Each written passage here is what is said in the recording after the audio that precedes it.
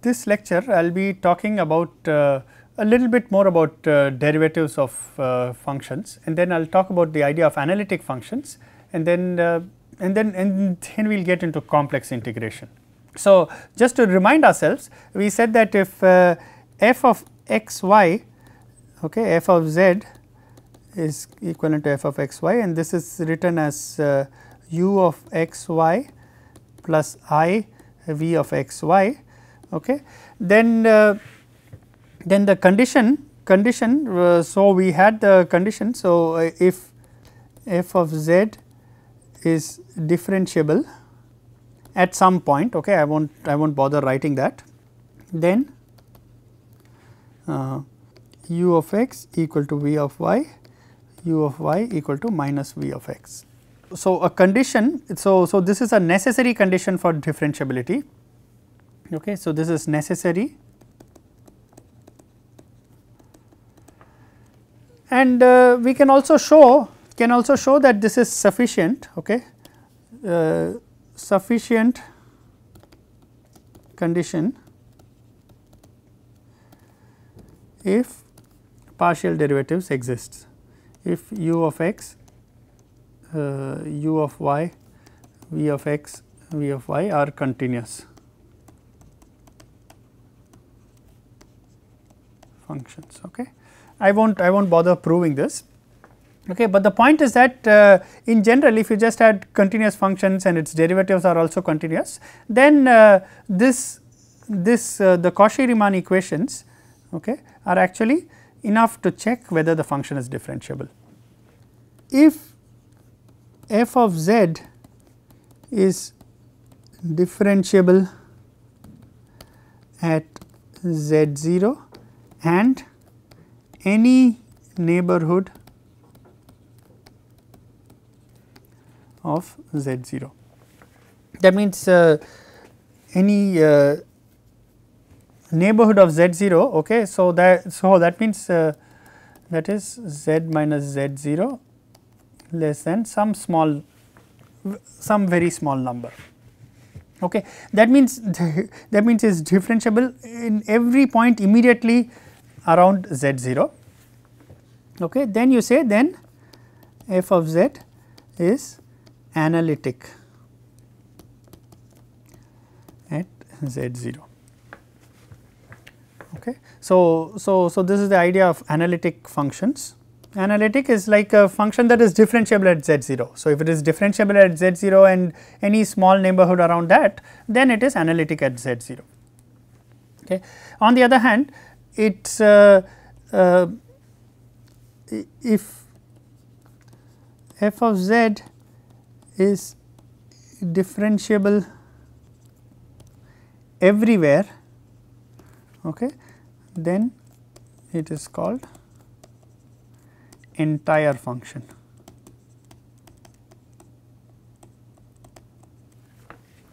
Okay.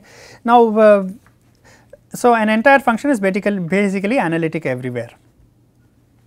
Okay. Now, what is interesting is that you can have a function may be non-analytic in at a point or along a line or in a region. Okay. What I mean is something very obvious, but it should be noted. Okay, when you are so this is a complex plane. So, when you are looking at functions of a complex variable, they are functions of x and y. Okay, so they are functions. So, that means for any point you have a value of a function. Any point in this plane you have a value for the function. Okay, so now so at any point you can ask, does the derivative of the function exist?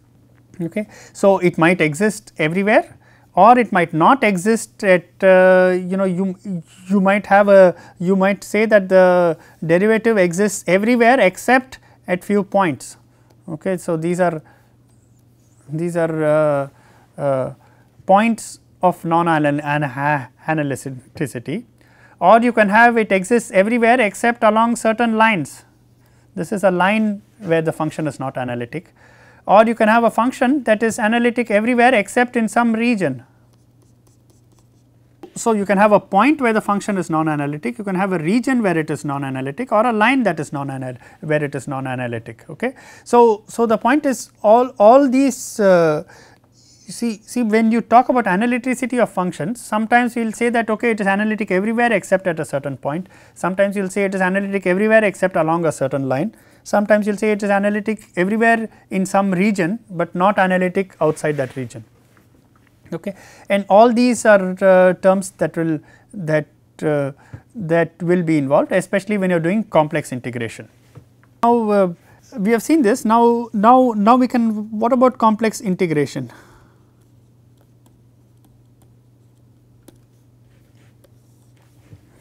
Okay. Now, just as if you have integral f of x dx, okay, then you put a limit a to b. Okay. So, now in this case a is a value of x, b is a value of x, these two are scalars, and you know how to do the integration, okay, going from a to b. Okay.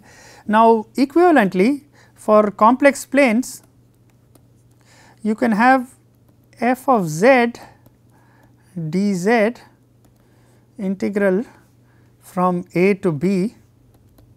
Okay. Now, a in this case has both an x and a y coordinate, b also has an x and a y coordinate. Okay. So, now in this case things get slightly more complicated than the single scalar variable, okay, and we already saw this when we were doing vector integration, that if you have a point A and you have a point B, okay, in the xy plane. Okay. Now, when you integrate a function going from a to b, you can go along different paths. You can go this way, you can go this way, you can take a path that goes like this. So, you can have many different paths. Okay. So, therefore, your complex integration has to be defined as a contour integral, as a path integral or a contour integral. So, what you have to write is integral along a contour C going from a to b f of z dz. Okay. So, you define some path, okay, going from a to b, and then you do the integration. Okay. So, this is the basic idea of so what is important here is that complex integration involves path, okay, path or contour. Okay, and we already saw this when we were doing line integrals. Okay, so we are already familiar with how to do contour integration. Okay, now let us look at closed paths.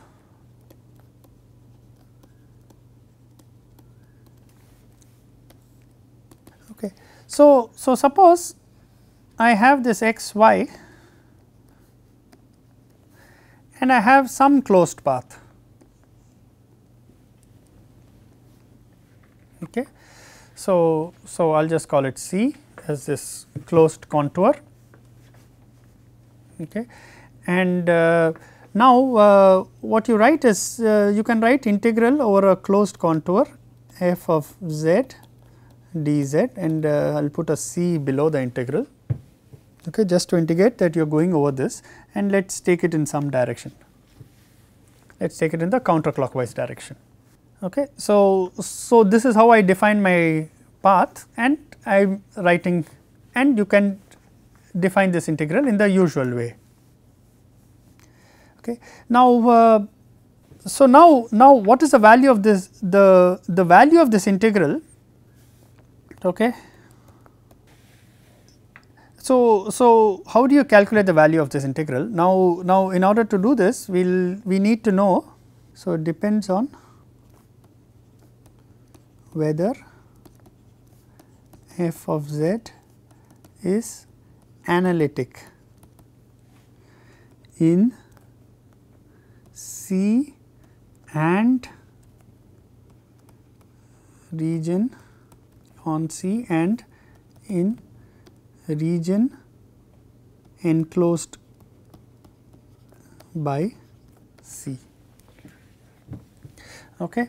So this whole region that is enclosed by C and this contour C itself, okay, we have to check whether your function, is analytic here or not. Okay. Okay, you need to check whether it is analytic in this region. So how does that help? So there is a theorem called Cauchy-Grosset theorem, which says that if f of z is analytic in C and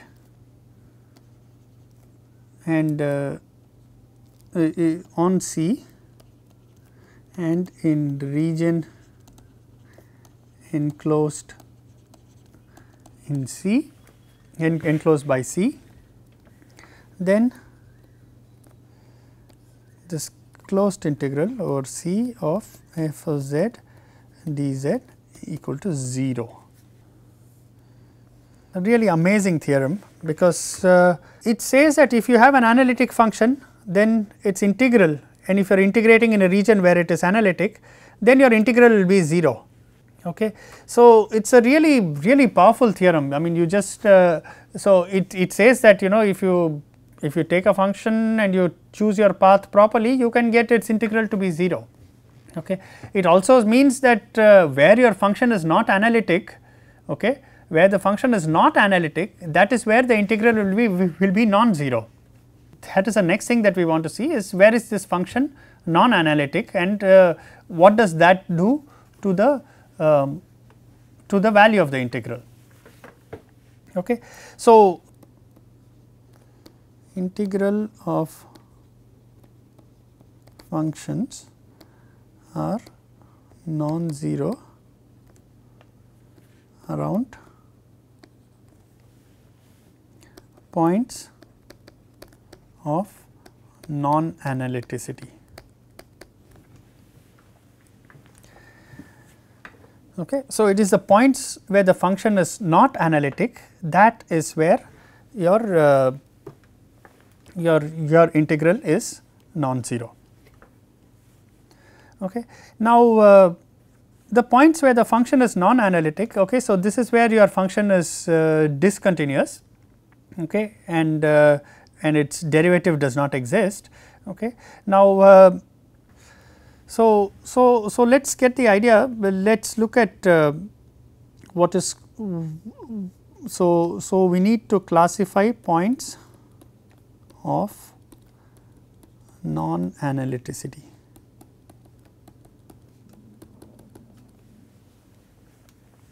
Okay.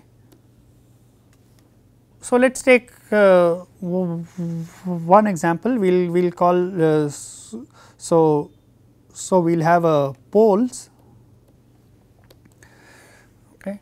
So if f of z is equal to g of z divided by z minus a raised to m, where m is a positive integer.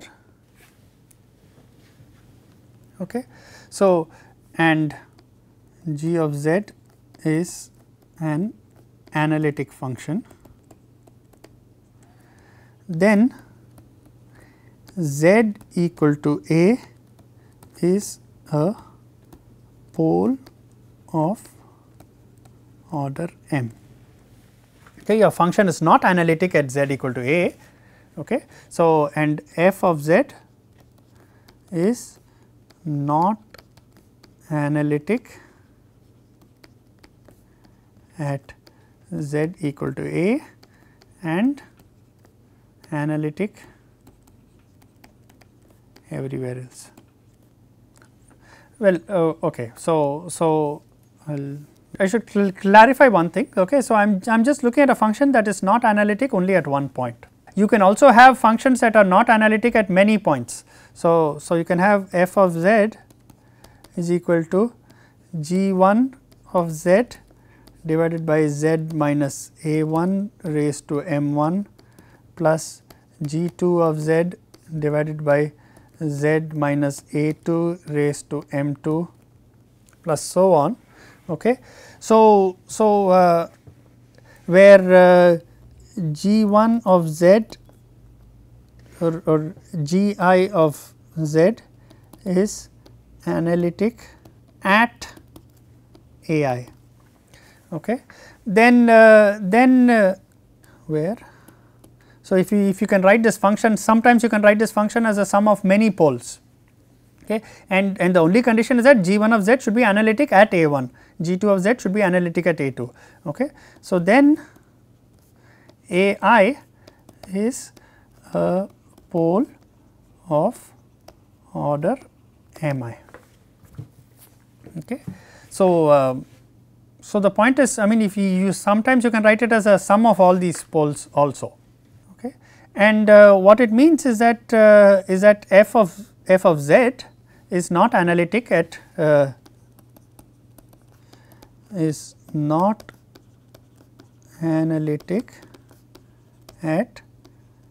z equal to a1, a2 and so on. Okay, you can write it as a sum, sometimes you can write as a product, sometimes you can even write, sometimes you can have f of z is equal to g of z divided by z minus a1, z minus a2. This is g of z is analytic at a1, a2, a3 etc. Okay, sometimes you can write in this form also. In fact these two are oh, I forgot the m1s, m1, m2, m3. These two are actually quite equivalent. Okay, so I mean you can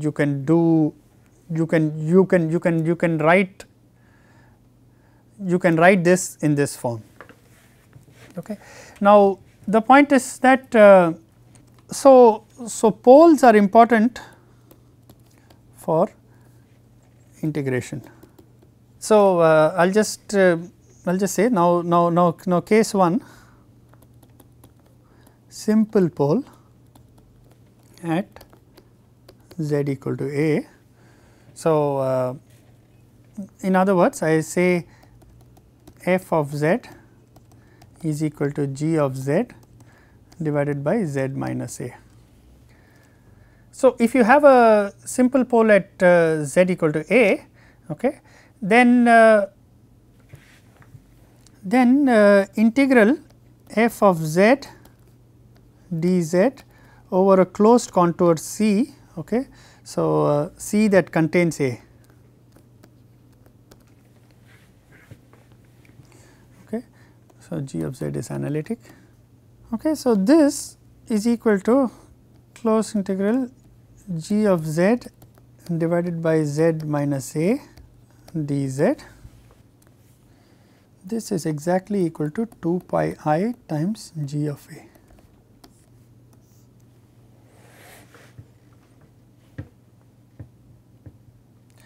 Okay. G of a is defined, okay. G is analytic at a, okay. And so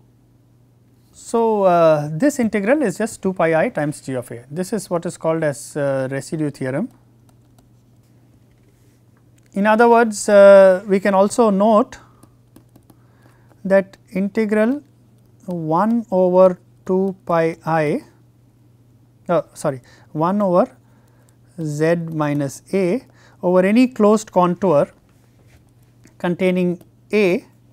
Okay. So, this is a contour that contains z equal to A, this is equal to 2 pi I. Okay. So, this is also sometimes referred to as residue theorem. Okay. Now, pictorially what is happening is the following, that you have a point z equal to A, and what you are doing is you can integrate over a contour containing z equal to A. Okay. This is my C. Okay, and C is this contour, and it is analytic everywhere except we put it in purple, except this point z equal to A. Okay. Now this integral is 2 pi I, this closed integral taken in the counterclockwise sense. This is closed integral in counterclockwise direction. So, the convention is that in the counterclockwise direction then you get plus 2 pi I, in the clockwise direction you get minus 2 pi I.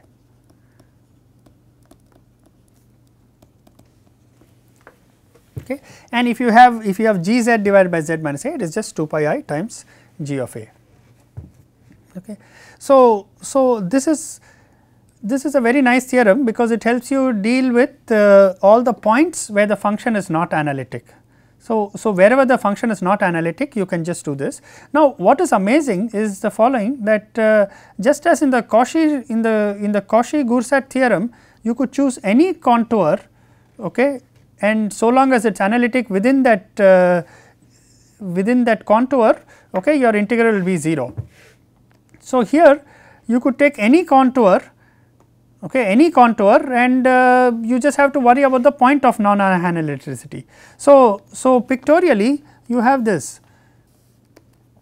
that if you have x y, okay, and let us say my points of non-analyticity. Okay. So, these are the points where the function is not analytic. Okay. These are the points of non-analyticity shown in purple. Now, I can choose my contours. So, I can choose a contour like let me show them in red. So, the contours where integral is 0. So, I choose a contour like this, its integral will be 0. Choose a contour like this, its integral will be 0. Choose a contour here, its integral will be 0. Okay. Now, I can choose a contour all the way up to here, right next to this, its integral will still be 0, or I can choose a contour that is huge, that covers all these things, but just avoids these points. It goes, this contour will also have integral 0. All these contours will have 0 integral. Okay. On the other hand, if I choose a contour, that contains one point, this will have a non-zero integral. But the value of the integral of this contour will be same as taking a contour like this, taking a bigger or smaller contour. It will be the same as taking an infinitesimal contour around this point. All these contours have the same value. I could take a contour, much bigger contour, and I just have to, its value is just determined by the single point inside it, by the non-analytic point. Similarly, I could take a contour with 2 non-analytic points. Oops.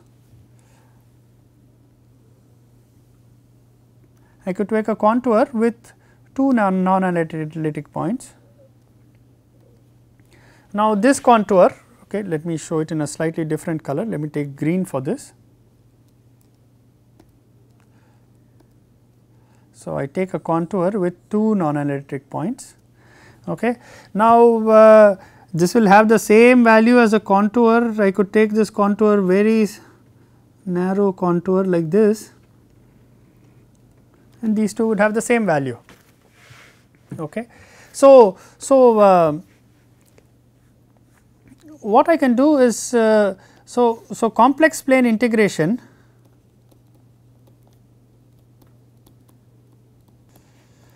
determined by poles. Okay, now the next question is, what about higher order poles? Okay, and this is where you get what is called the generalized residue theorem.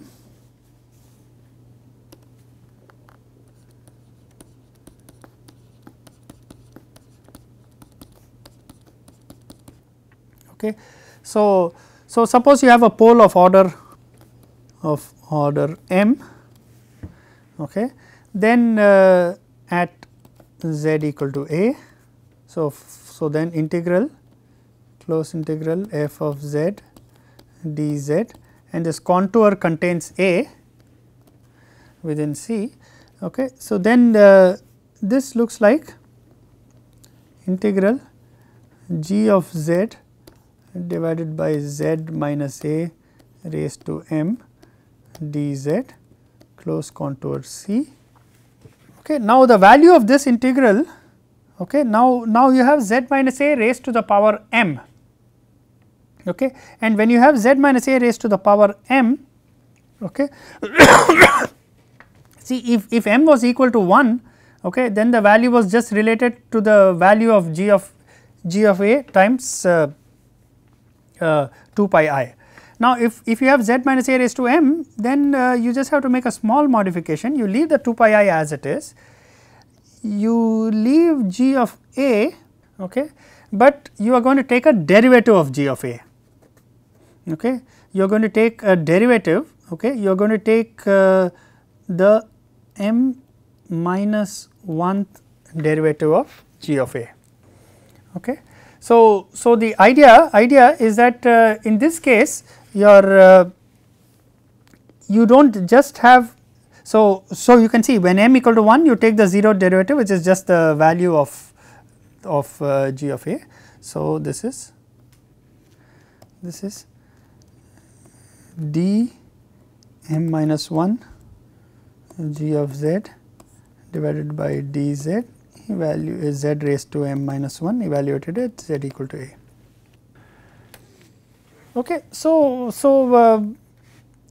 this is the only change that you have to make, okay, and once you make this change, okay, then you can calculate any kind of any kind of integrals involving complex functions. There is just one additional factor here, this derivative, okay, so there is a factor of m minus 1 factorial here. Okay, so this is this divided by m minus 1 factorial. So it is the m minus 1 derivative evaluated a divided by m minus 1 factorial. Now we can do this in a slightly, we can write this in a slightly different form.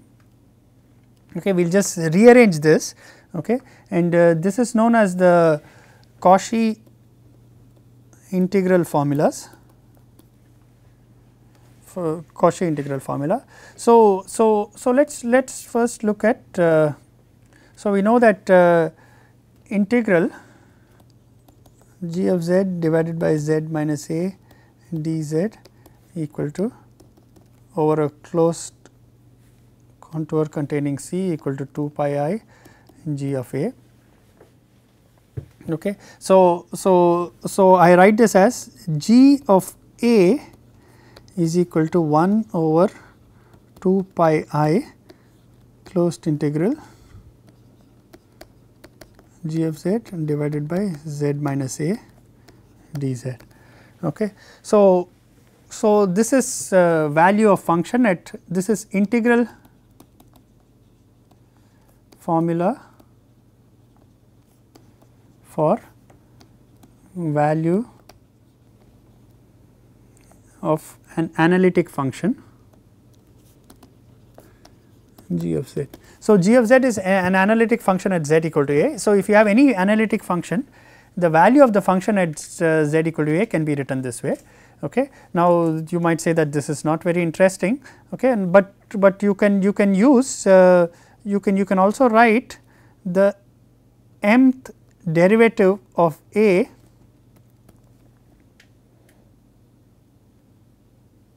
okay. I can write this as m factorial divided by 2 pi I okay. And now I have the same integral over the closed loop. I have g of z divided by z minus a raised to m plus 1 dz okay. M equal to 0, 1, 2 etc. any positive power. So, I can take so this is the integral formula for the derivative. So, if I want to take a derivative of an analytic function g of z okay, then I can take its derivative in this way. Okay. So, residue theorem is probably this is I mean these two things are together called the residue theorem okay.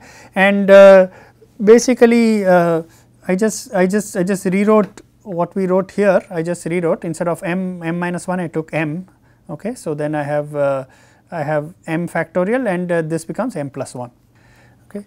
So, residue theorem helps do complex plane integration. So, basically the message that we want to give through this is that integration over complex plane can be easily okay. I emphasize the word easily carried out if we know all the poles. So, I will conclude this lecture here okay. And in the next lecture what I will show is how this complex contour integral can actually be used to carry out integrations not just of functions of complex variables, but also of functions of real variables. Okay. So, sometimes integrating certain functions in the real integrating certain real functions is it seems very difficult, and by going to the complex plane you can easily integrate them okay, because you can use all these residue theorems and you can find out where the poles are, and once you know where the poles are, then you can easily do the integration using residue theorem. Okay. Now, residue theorem is a really remarkable theorem okay. In fact, this coupled with this and the Cauchy-Goursat theorem, which says that if you take an analytic function and you integrate it over in a region where it is analytic, then the integral just gives 0 okay. So, these two theorems are extremely powerful, and they are in fact the basis for why complex variable theory is so widely used in many different branches of science and engineering. So, I will conclude this lecture for now. Thank you.